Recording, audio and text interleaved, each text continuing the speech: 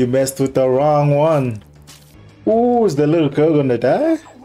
Who you know who does it better than this? I'm the boy who done get it. I'm on top of the list, trying to get a good signal like a satellite dish. Every day to me, it's like a solar eclipse. What's up, y'all? It's your boy Leon. I'm some coolest African geek. Welcome to my channel. About to dive right into another Netflix animation or anime. I don't know if it's based off a graphic novel or a manga, so I'm going in this blind. I don't know anything about the premise. All I know is that Netflix been dropping bangers: Blood of Zeus, Castlevania, Love, Death and Robots, Dragon Blood, Dragon Prince. I watched so many Netflix original animations, but I haven't checked this one out. Came out like a week ago, so 6 episodes. Probably gonna watch them all today. Wish me luck. Let's dive right into it. You know what I'm saying? Look at the animation already. Starting it with a train scene. Let's see the character designs. Do they have the same animation company animating all of them? What are Friends doing? Oh, Friends are gonna get you killed, yo. It's a horror anime? I'm here for it. You about to die. Are those zombies? Or vampires? It's vampires. So it's a vampire anime. Opening sequence. A book series. It's a detective. Yo, a detective solving vampire murders. The whole black, red, and white. I didn't know it had a supernatural element to it. Oh, she narrates the whole story. Ooh, animation style changed.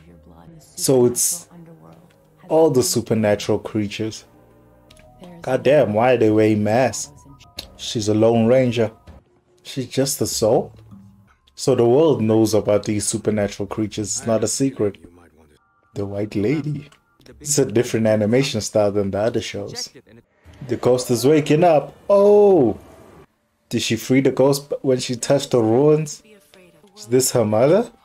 So the dagger in the opening sequences is like a family heirloom. Ooh, her mom got skills. I thought she was gonna rebirth that bird, but just letting the soul free. Goddamn. It also deals with legacy. Her father was a detective, a supernatural cop. She summoned a earthbender. So she just regularly talks to these beasts. She's still got detective work, but not in the usual way. God damn, they sacrificed her to play a game? This gremlin is obsessed with chocolate. Mermaid bones? The score is nice. This monster did nothing to her. So they have like a section in town, like Chinatown. They're dealing in hearts and organs. Does she have a reputation? Oh, she about to show you her skills. I knew she could kick some ass. She's dressed like she ready to kick some ass. Damn. She gonna kill you, man. Tell her what she needs to know. Damn, is she taking an eye?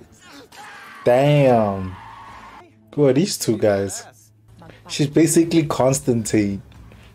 Are we gonna see her father eventually? Did something happen to Anton? Damn, her dad died. Damn, they were hunted down. Protection spell. Did her parents die on the same day? Getting called into the station? Or the train station? So she doesn't work for them, she works with them. Somebody's using it as a political agenda? These murders?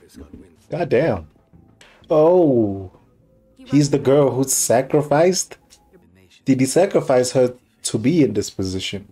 His security guard is so weak. He's still acting tough though. Ooh, you got caught up. Damn. The blood stains. The flashbacks are so well timed. Who did she just summon? Like, she's a great person for knowing all these tricks, but she's surely using a lot of tricks to solve these cases. All I'm saying is she know Batman. They're in the astral plane? The souls of the dead. The 3 women at the beginning of all this. Is she the goddess of the dead, or she's a minion? Damn, her dad been making deals with the devils. They were specifically targeted. We at the hotel, motel, holiday. Are those people in cages? More women? God damn. God damn. Just so demented. That's a little girl? You did. Ooh, you had no chance. Why are some vampires different if they are called vampires? They look more bat-like. They're like man-bat. She's a Lacan. Not a flashback. Oh, she's harnessing her skills? Ooh, that dagger though. Yo, you messed with the wrong one. Ooh, is the little girl gonna die? Oh, the two dudes. You're safe now. Oh, ho. She's actually going to kill that dude with a kid in hand? Whoa. Yo, he don't care about her. Too distracted by the kid. That the mother? Yo, it's the mayor. Goddamn. Then he fed them two vampires. Yo, hope this takes the mayor down, but he probably won't. Goddamn, the trauma. Goddamn. Her voice sounds so familiar, but I can't place it. It's time to dip. Is that her dad? So her dad is still around? What happened to Mama? Oh, Mama's gone. Dad is alive. She relives the trauma every day. Probably those two guys work for her dad. Live in a hotel bar situation. The sixth child of the sixth child. She's the sixth child of the sixth child. 666. Hey. So that was the first episode. I really enjoyed it. Really enjoyed it. Let's talk about it. While I was watching the episode, I did hit IMDb. Shay Mitchell. Miss Pretty Little Liars herself is the main voice actress. I knew the voice. Most of the cast I don't know. There's Darren Cross. And the dude from The Good Trouble is also in this. There's a bunch of people that I've actually seen in other roles. That's dope. Good for them for landing this gig. That was a great start to the show, though. I will say that.